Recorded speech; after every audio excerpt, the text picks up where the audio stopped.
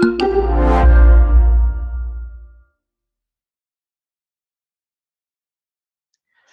is a session for building resilience in their societies after COVID-19.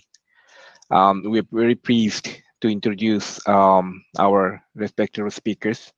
Dr. Zita Sebesvari, the Deputy Director of the UNU-WIDER, and Dr. Maiko Nishi is a Research Fellow at UNU-WIDER. And myself is Ken Fukushi. I'm also from UNU-WIDER, their Academic Director, as well as Academic Program Officer. I'm very delighted to given the chance to organize a session in their respectable wider annual conference here. This modality of the session is a little bit not really familiar. However, this new platform is really enable us to bring everybody together in the same place. Without delay, I'd like to explain the organization of this session. We will have 3 talks from each speakers, started by me, on their resilient sustainability and monitoring urban health metabolism by me, and disaster and Dr. Nishi Maiko is talk about biodiversity, and Dr. Zita will talk about the disaster or disaster prevention, all related to COVID-19. So let me start my presentation first. And we're going to welcome their question and answer after a talk of 3 people. And you can put your question in Q&A chat box, or you can lively ask question to us. Let me start.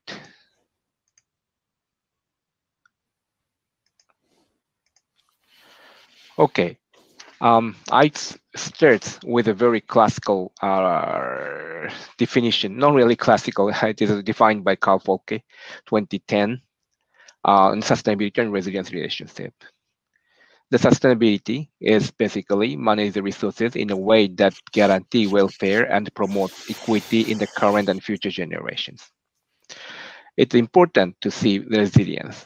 Important things is retain essentiality, the same function, structure, and feedbacks. We have something to retain. What do we want to retain? Let's say the society, actually society at large, in not only human but also including the planet. In order to have society, the society is supported by various things.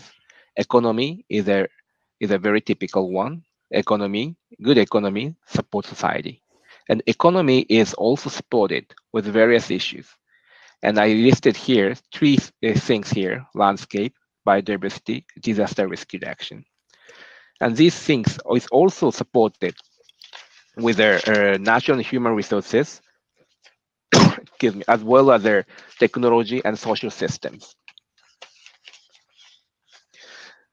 And these economy, natural human resources, or this other system is subject to receive external forces, climate change, natural disaster, migration of people, other things, but we want to focus on COVID-19 here. And these kind of external forces is going to disturb their system. However, it is very important to retain the function of the society. We call resilience.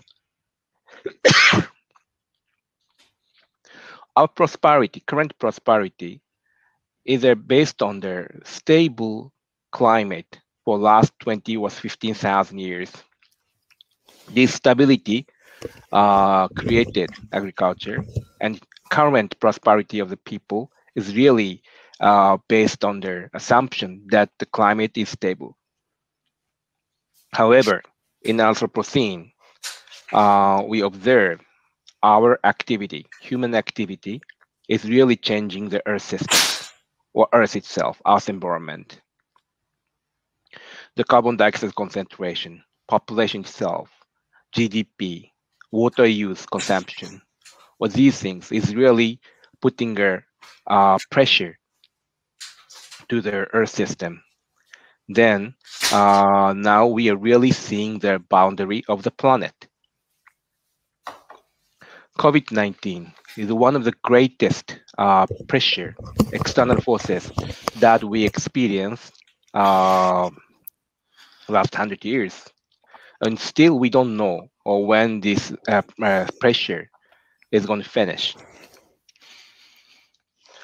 This is one of the issue that I'm proposing here is to utilize wastewater to monitor urban metabolism for health risk.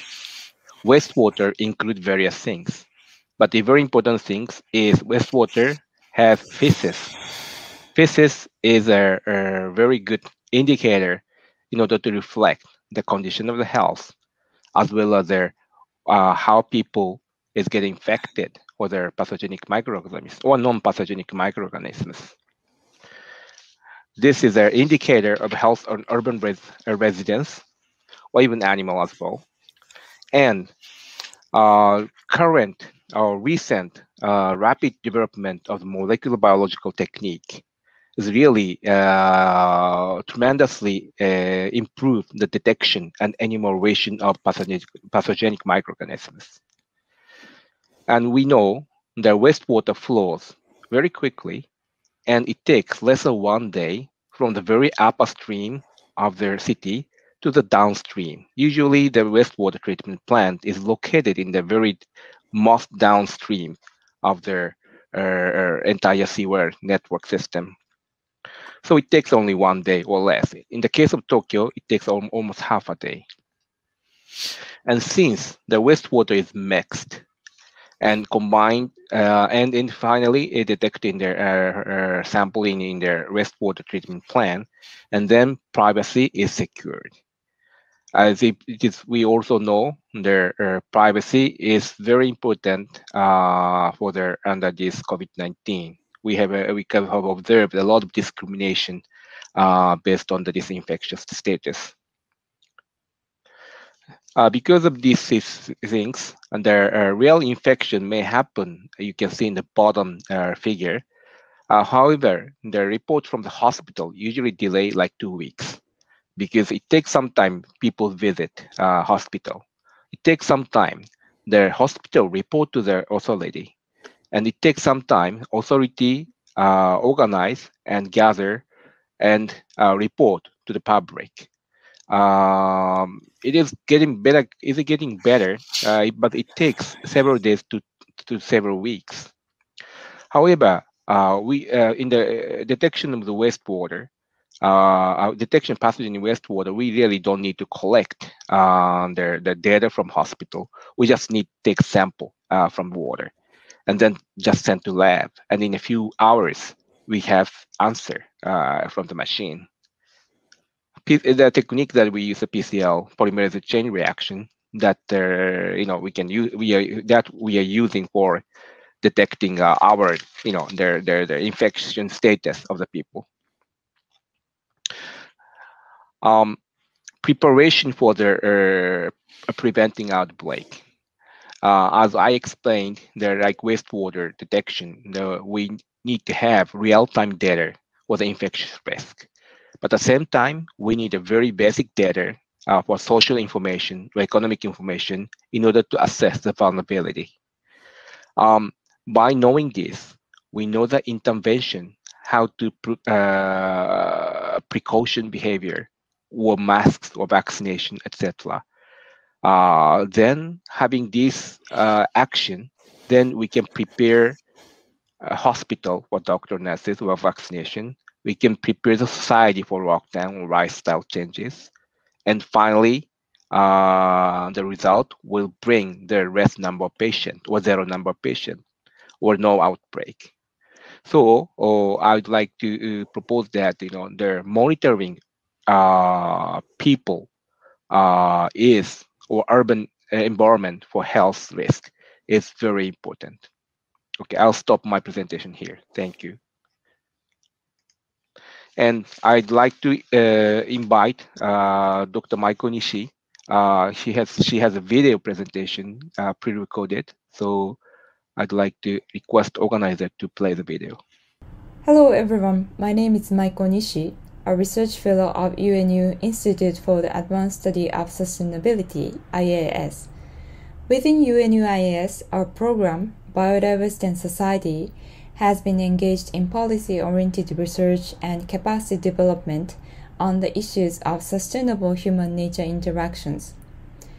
We have been also hosting the Secretariat of International Partnership for the Sotoyama Initiative called IPSI. This is a global platform to facilitate collaboration on the management of production landscape and seascapes, helping to meet the twin goals of conservation and development. Today, I'd like to share some thoughts about local communities and biodiversity in the COVID-19 societies based on our studies and experiences, particularly working with the IPSI partners. The ongoing pandemic has demonstrated the cascading effects of complex human-nature interactions on human health and well-being. COVID-19 is said to be a zoonotic disease or an emerging infectious disease of probable animal origin. So currently, more than 70% of emerging diseases like Ebola, Zika, and almost all known pandemics have animal origins. So in this regard, Intergovernmental Science Policy Platform on Biodiversity and Ecosystem Services, IPBES, convened a workshop last year on the links between biodiversity and pandemics. The report from this workshop says pandemics originate in diverse microbes carried by animal reservoirs, but the emergence is caused by human activities like land use change, agriculture expansion and intensification, and also wildlife trade and consumption. So these drivers bring wildlife, livestock, and people into closer contact and allow animal microbes to move into people, resulting in infections and sometimes outbreaks. And global pandemics are rare relative to small-scale outbreaks, but have been increasing under the exponential rise in consumption and trade, demographic pressure, and climate change. So human impacts on nature drive the emergence of diseases, but nature essentially supports our life and well-being. So ecosystem services or nature's contributions to people support human well-being in many ways, like food, water, timber, regulating climate, and also providing cultural values. And all of them are underpinned by biodiversity. And Millennium Ecosystem Assessment identified 5 major aspects of human well-being, including security, material needs, health, good social relations, and also freedom of choice and action. And among them are human health, inclusive of physical, mental, and social well-being, is a central component of all these well-being constituents, because health is affected by not only ecosystem change, but also the changes to the other aspects of well-being, like security and good social relations. And importantly, as Constanza and others pointed out, ecosystem services can be provided by nature alone without human involvement, because people, community, and built environment help nature to have meaning and values to humans. So in this context, to ensure and enhance sustainable human-nature interactions, we have been promoting the Sotoyama Initiative, and this is a global effort to realize societies in harmony with nature. And this initiative was developed based on the concept of socio-ecological production landscape and seascapes called SEPLs. SEPLs are defined as areas where production activities like agriculture and forestry contribute not only well-being of local communities, but also biodiversity conservation and the provision of ecosystem services. And in order to implement the concept in practice, the International Partnership for the Sotoyama Initiative, IPSI, was launched during the 10th Conference of the Party to the Convention on Biological Diversity, CBD COP10, held in Japan in 2010. So this is a platform to globally promote networking and also collaboration in managing sepals, particularly for sustainable use of biodiversity.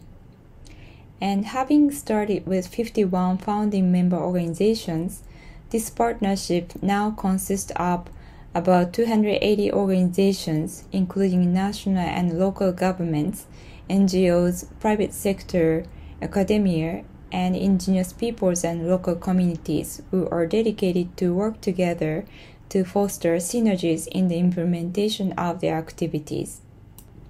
So in order to facilitate the sepals management, we have been promoting the landscape approaches, which are multi-stakeholder collaborative processes to balance diverse needs in a given area.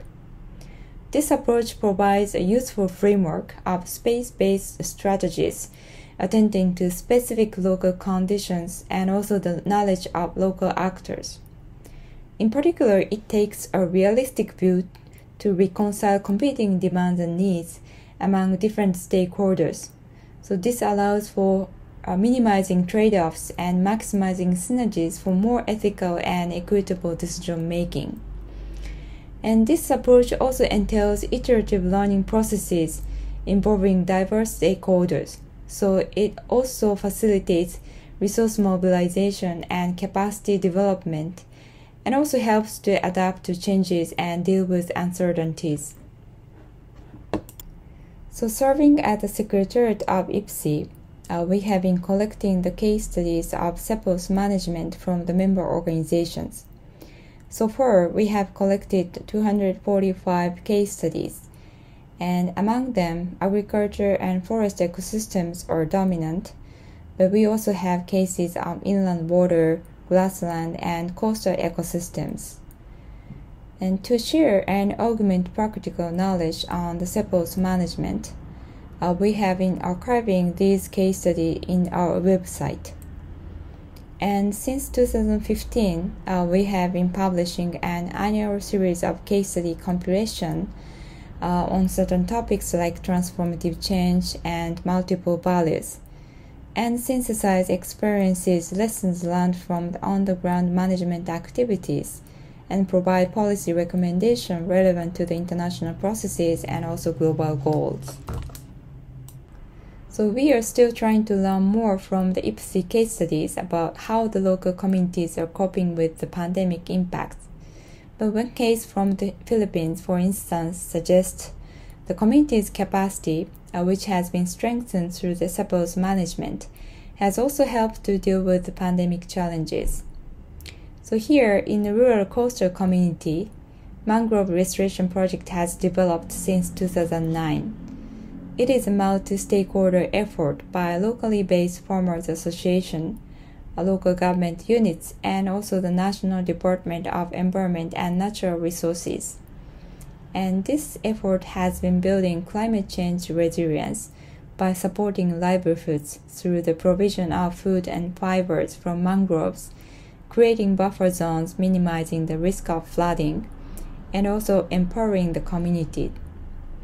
And after the COVID-19 outbreak, it was reported that the pandemic impacts were felt minimum by local people. So here, the healthy mangroves continuously provided food and livelihood resources. And old savings program developed through this initiative allowed people to manage their financial resources within the community even without travel.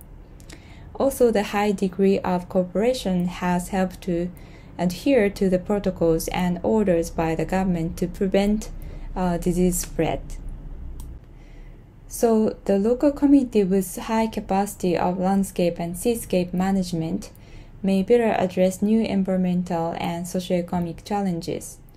But we can't really guarantee that these communities can continuously sustain such a capacity and also overcome emerging challenges, because the climate change impacts may be amplified, and also the pandemic will occur more frequently if the current trends continue.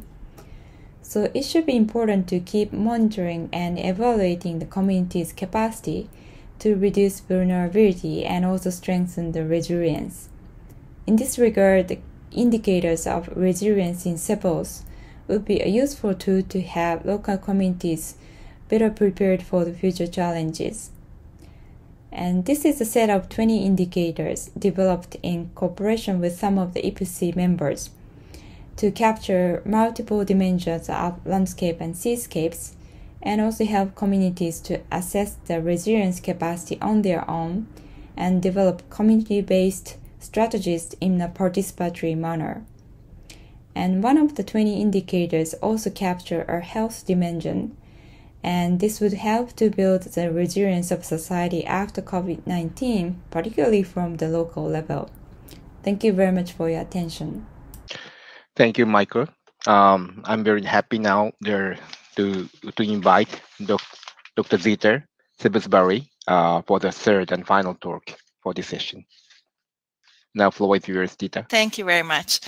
So, welcome to everyone. I have a pleasure to talk today about COVID-19 and impacts and solutions in the context of disaster risk. And in fact, we just today launched a new report, which is called Disaster Risk in an Interconnected World. This was launched today in the morning hours and reaching now a lot of media attention.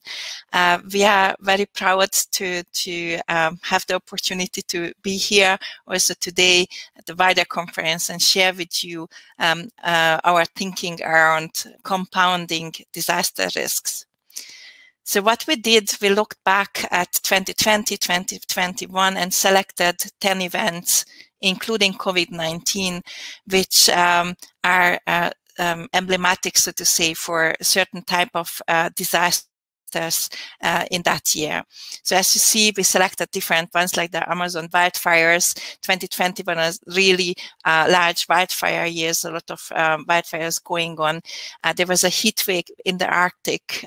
You may remember the Beirut explosion. The blast happened in August 2020. The flooding in central Vietnam, where just within 7 weeks, 9 storms and cyclones hit the Vietnamese coast. Then the Chinese paddlefish was declared extinct in 2020. That was a beautiful, huge fish of 7-meter length, which is not with us anymore, although it was older than the dinosaurs. We also had the COVID-19 pandemic, Cyclone Amphan, which hit the border area between Bangladesh and India. There was a desert locust outbreak which impacted 23 countries, mainly in Eastern Africa, but also in the Arabian Peninsula and behind. There was a mass beaching event in the Great Barrier Reef in Australia. And finally, in February 2021, there was a huge cold wave which impacted the US state Texas.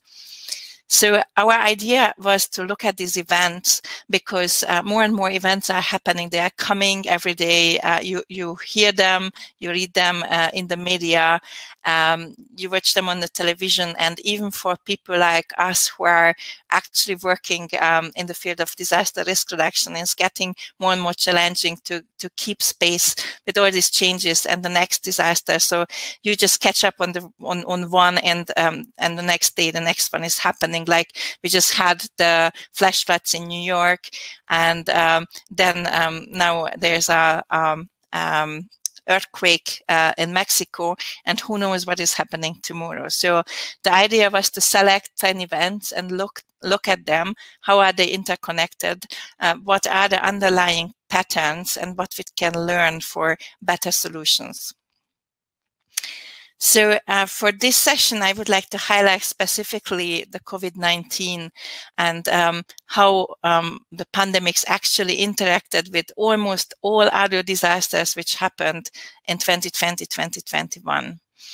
So some of the disasters led to spiking numbers of COVID-19 incidences, such as the Texas cold wave, the Beirut explosion, and also Cyclone Amphan in Bangladesh and India. For example, for the Texas cold wave, many so there was a power cut which impacted millions of people, and some of the hospitals were already full before the cold wave came because of the pandemics. So those people has been sent home with plug-in breathing instruments, and then the power cut came due to the cold wave. So many people actually suffered adverse health impacts or even lost their lives. But there are also impacts other way around. Because of the pandemics, many people suffered increased financial vulnerability. And then when a disaster struck, they were harder impacted. Or there was a reduced effectiveness of disaster response because of the pandemic situation, or a disruption of supply chains for necessary goods. And I will give you now some examples so that you can better understand. So, for example, increased financial vulnerability. I would like to give you the example of the cyclone Amphan, which hit in May 2020, this border area between West Bengal, India, and Bangladesh. So people were already struggling with the impacts of COVID, with the lockdown. Many people lost their livelihoods in the cities and then came back to this more rural area, and they were actually quarantining in cyclone shelters. So at the time the cyclone hit, the shelters were already full. Altogether, around 4 million people have been evacuated from their homes, and there was not enough capacity left in the cyclone shelters to house them. One example for how actually the pandemics contributed to reduced effectiveness of disaster response is the Texas cold wave, where basically the hospital capacities were not enough, so to say, to cope with these two different impacts. More than 200 people died because of the cold wave, so mainly because of hypothermia, but also because of insufficient air, so to say, supply due to power cuts. In other cases, such as in the desert locust outbreak, basically the COVID pandemics and the lockdown contributed for experts not being able to go to the infected areas, or they arrived too late, but also necessary goods such as pesticides, which could not be supplied because due to the lockdowns, the supply chains were interrupted. So this shows that actually there was a lot of interaction between COVID and other disasters, and the interaction was mutual. So some of the disasters led to spiking COVID numbers, and on the other hand, COVID made some of the disasters more severe and their impacts more lasting. So when we are talking about solutions, we are using basically in this report the interconnectivity we are showing between the disasters to our advantage. And here there's a lot of similarity actually between this thinking and this presentation, and between the presentation you heard before from colleagues from IES. So if we look at the emerging crisis, or it's actually more than emerging, we do have the climate crisis, we do have the biodiversity crisis, and we have increasing challenges in terms of reducing disaster risk. We do see actions which aim to reduce the adverse impacts in one sphere, such as applying, for example, a large amount of pesticides to combat the desert locust outbreak. However, those kind of pesticides really harm biodiversity, non-target species, but also livestock, and also impact human health. So what we are saying is that there are actually opportunities to combat the desert locust in a way that we are not harming biodiversity if we do actions much earlier. At the time, the locust swarms are not that large yet, and also using pesticides, which is more environmentally friendly.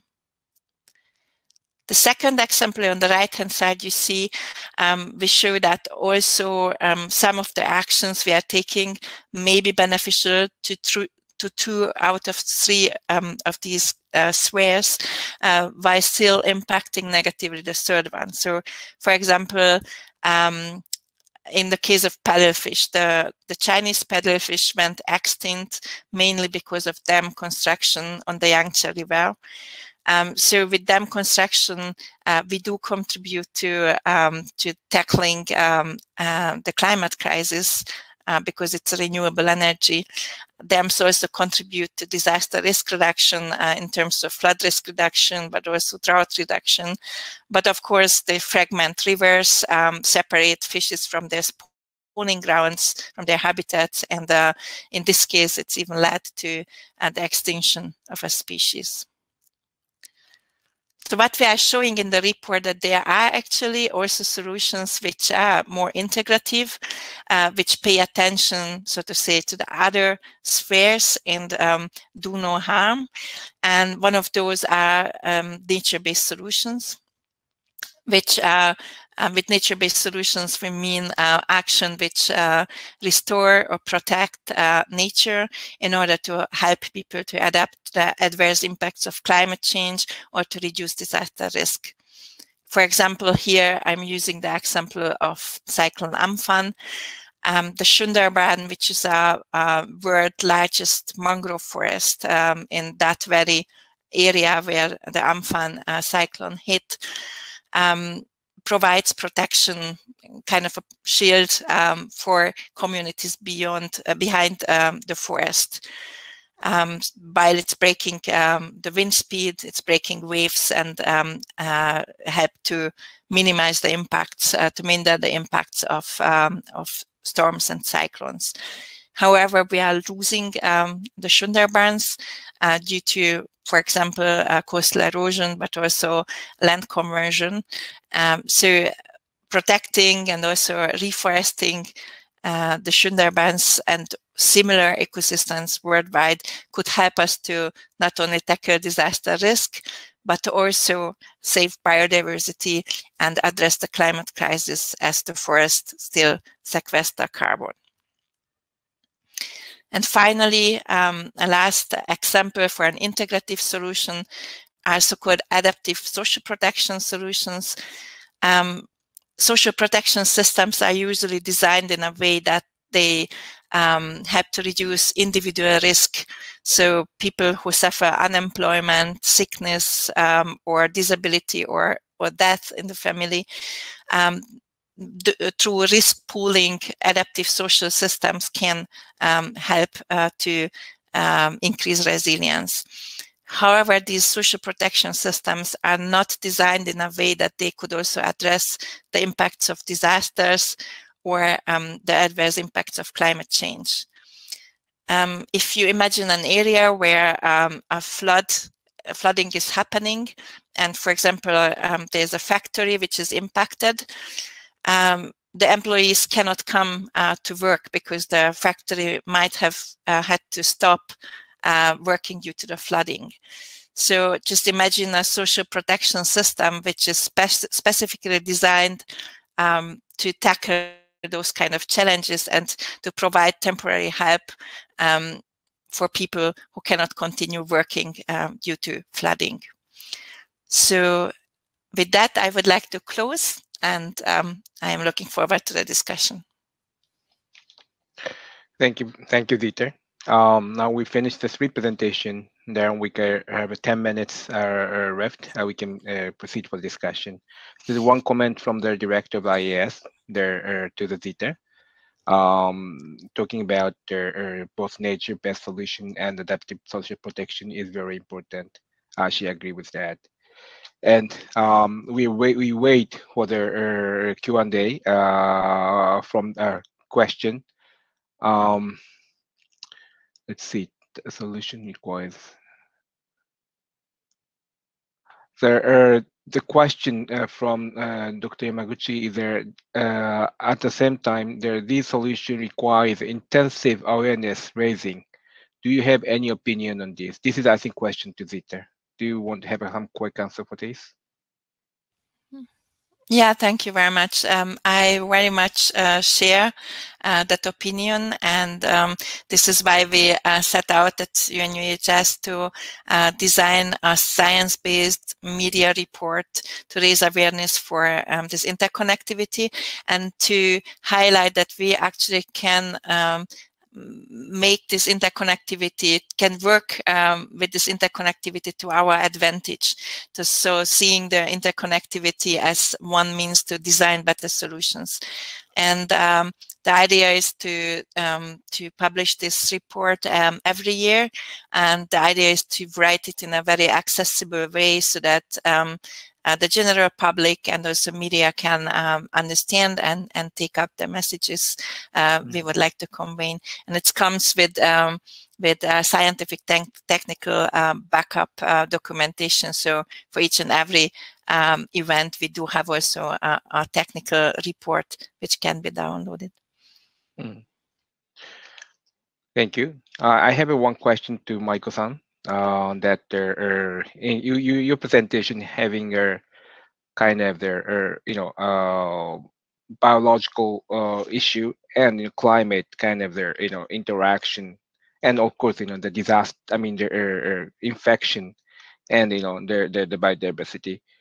And in the previously, there several upcoming diseases like SARS or MARS or AIDS, or their COVID-19 itself. Is there having no really scientific proven yet, but it has some interrelationship between human and natural, I mean animals, and in wild animal, and by in a way, the Satoyama is a kind of front line, the interface between their nature and human. And what is there? Do you think I'm changing question in the past? But what do you think is the proper relationship with the human and their biological system in their little bit more wild? Yeah, thank you very much for the question. I think it's really critical question, and I think it hasn't been scientifically actually proved. And of course, I think so far the landscape approach and landscape people are looking at somehow the positive aspects, like benefits arising from the human-nature interaction. But I think particularly the COVID-19 and pandemic show that kind of very critical nexus trade-offs we have in having or suffering from our kind of our interaction with nature. And so so to what extent how and also how we should actually interact with nature is actually a big question.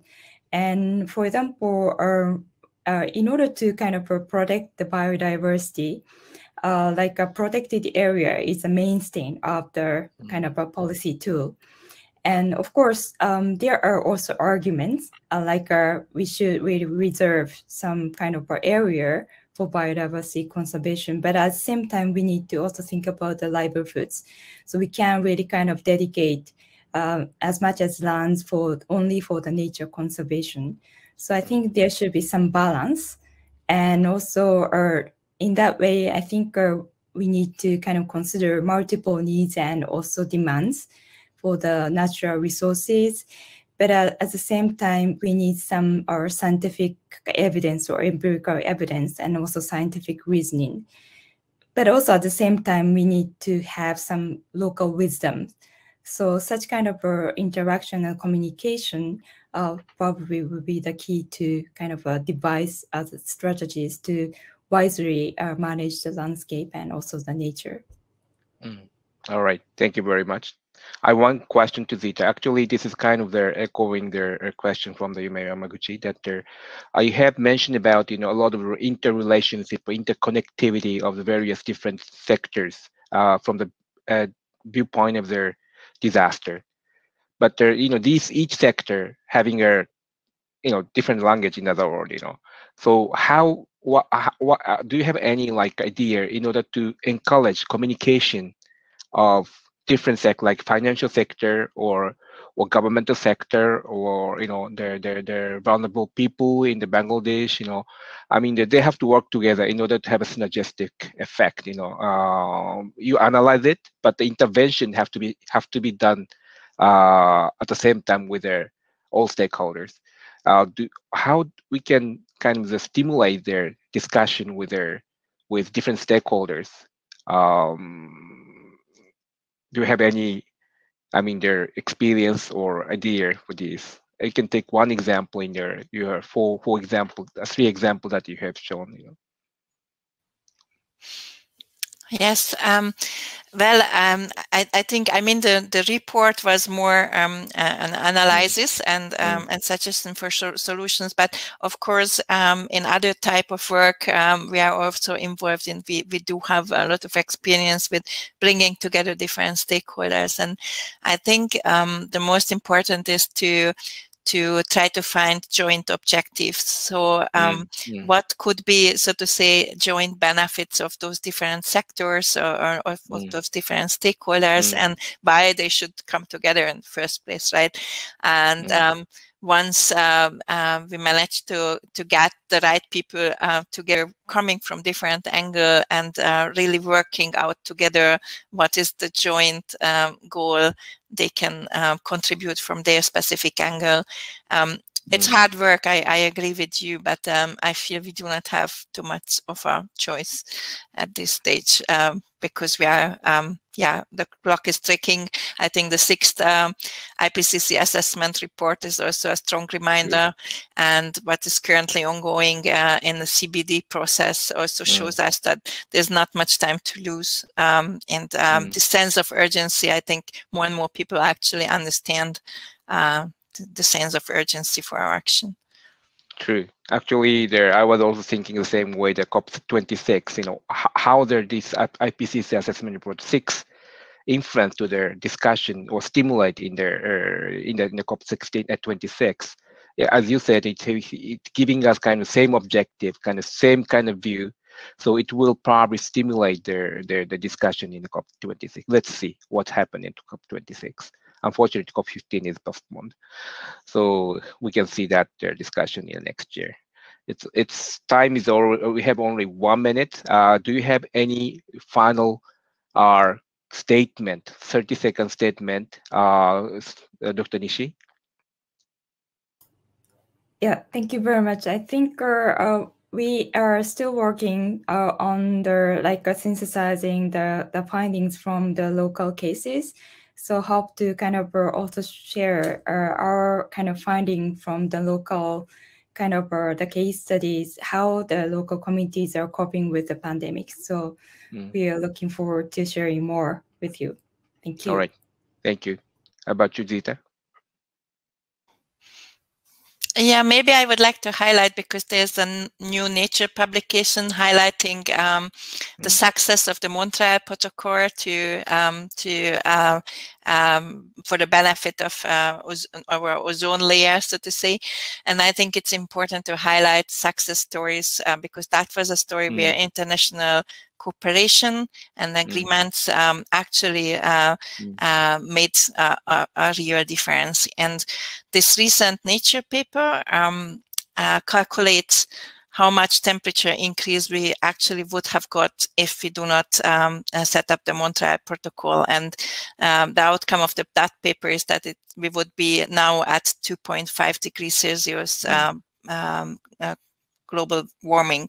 So I think highlighting that we really reached something there, and that it's possible to do it again would be my closing remark. Thank you very much.